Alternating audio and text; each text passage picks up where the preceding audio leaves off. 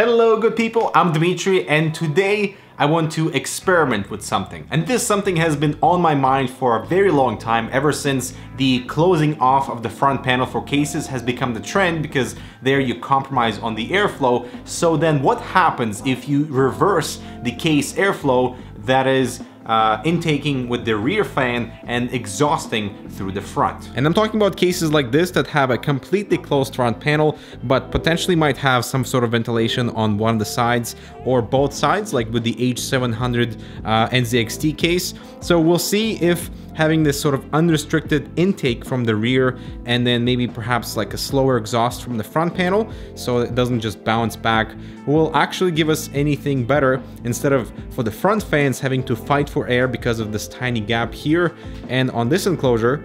So we shall see. And I'm curious to see the results. Hope you're too. Let's check it out right after this. Hi, I'm looking for a case. Well, look no further. I got this beauty. The H700i by NZXT. With all steel premium frame with a side of tempered glass to beautifully showcase any cooling adventure you might pursue, and cable management system that you wish you had earlier. All this lit up with integrated RGB lighting and built-in fan control. The H700i. This one's for you. Oh, I'll take it. Alright, so for my cases, I'll be using these guys, the H700i from NZXT, and this super cheap case for around $40 from Coling, which is a mix between like the S340 Elite and the P300 from Fantex, and that the front panel on both cases is closed for that visual elegance that relies on side ventilation to deliver air, and this approach to front panel ventilation is quite common, so let's see if reversing the airflow direction will improve our temperatures. Now, since I am air cooling, my most recent case of choice was the H500P mesh because of that open front panel, allowing that strong column of air to replace the entire interior volume every second without the common restriction on airflow. And to add some extra case heat, we've got the Galaxy GTX 1070 Ti that spits hot air into the case. So I'm using my Ryzen 1700X system for the baseline temperature comparison inside the H500P mesh by Cooler Master. I've removed the front panel so you can see what fans I'm using, and these are my favorite case fans by far, the Silent Wings 3 by Be Quiet. So I have two of them,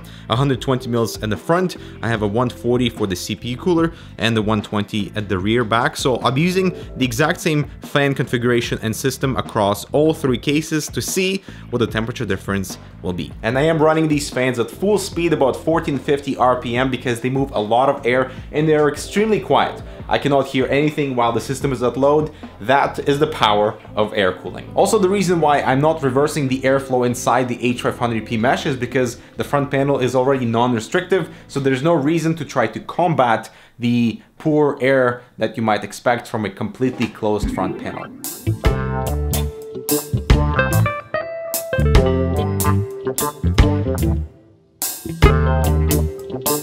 So I am starting with a cheaper case because the front panel is basically completely closed aside from the tiny ventilation, and if my hypothesis is correct, we'll get more fresh intake from the rear so that the CPU will be cooler, and then we'll see what happens when we are exhausting through the front. So the first system is assembled. I absolutely love the way this looks, like the whole matte black. I mean, ignore the GPU, but this definitely shows this is a cheap case. I mean, look at these non-reusable PCI slots. I had to use pliers in order to get them out because that entire section for the PCI slots, non-reusable. So the first temperature test is complete and it got really toasty inside, but I did make a mistake. So initially I had mounted these fans outside of the frame, so they're basically just touching the front panel, which is a bit unfair. So I have remounted them to be on the interior of the frame, giving us a little bit extra space for that intake to actually do its thing. And that way we can actually see what the difference would be when I reversed the fans too, so there is space for the air to exit.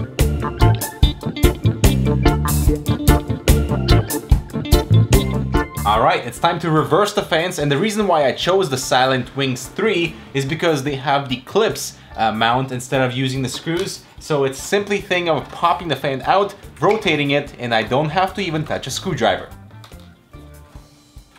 Nice. The same thing for the bottom fan. Boom.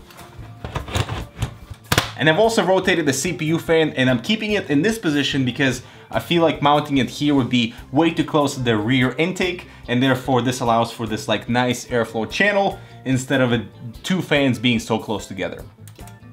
Let's see what happens. Now, my main concern with this setup is not GPU temperature, because I feel like it's spitting out hot air, so regardless of the air direction, it's all present in the interior. But the front exhaust fans, I'm worried there's nowhere for the air to go, because this thing is completely closed and only the side ventilation is available, and I'm worried that hot air will bounce back into the in-case, creating a lot of turbulence. But I am interested to see how that additional intake at the rear will provide additional that cool air for our CPU. All right, so the first reversed airflow test is complete. I can feel a lot of heat coming right from the side here, because that's the only way the heat can escape at the front panel. But the CPU and GPU temperatures are surprising, so I'm going to see if we can recreate that behavior inside the larger H700i. All right, so the system is now assembled inside the NZXT case. I can definitely feel more air being exhausted from the sides because of this dual side ventilation. So now let's do our stress test and see how the CPU and GPU behaves in the reverse airflow order. Now, I realized with my previous configuration with the CPU fan being in its default orientation, but just pulling air instead of pushing might introduce some static pressure differences. So instead, I routed the CPU fan to push air through the CPU heatsink, and I'm thinking that was a fair way to compare the static differences between the two orientations. All right, people, so the data is in. Let's take a look at the mothership graph. So starting off with the H500P mesh as our baseline, we have respectable low temperatures. Moving on with the CPU load as priority, as I expected, the additional unrestricted cool intake from the rear benefits the CPU in this reverse scenario, but GPU temperatures suffer quite a bit, especially when compared to the normal intake and exhaust orientation inside the H700i, but with a slightly hotter CPU. Next up is the co-link in the reverse orientation. Again, having that cooler intake from the rear lowers our CPU temperature a little bit, but there's no way for all that hot air to properly exit through the front, resulting in a throttled graphics card, whereas the default orientation balances out the GPU temperatures, but with a hotter CPU. And also keep in mind, if you rotate the rear fan for intake, dust accumulation is a concern, and no case ever comes with a dust filter for the rear. And so it is pretty clear that front panel design is crucial for temperatures. So if you find yourself in a situation where your case has really restrictive front intake, potentially rotating that exhaust fan at the back for intake will help your CPU temperatures, as long as you don't mind the higher GPU temperatures and potentially ramping up the fan on the GPU to combat the hotter temps. And I think the GPU is hotter because the exhaust fan originally helps to remove a lot of that heat for the GPU, especially if it's circulating inside the case, but also perhaps there's some recirculation of the exhaust that's happening that goes back into the case via that rear intake fan. All right, so I hope you found this video helpful, and let me know what type of fan orientation that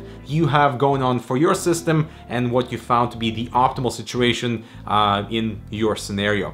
I'm Dmitry, thanks so much for watching. Make sure to check out our 9 fans inside a case video. That's pretty helpful for individuals who want to play around with intake exhaust for 9 fans, so that's pretty cool, and we'll see you in the next video.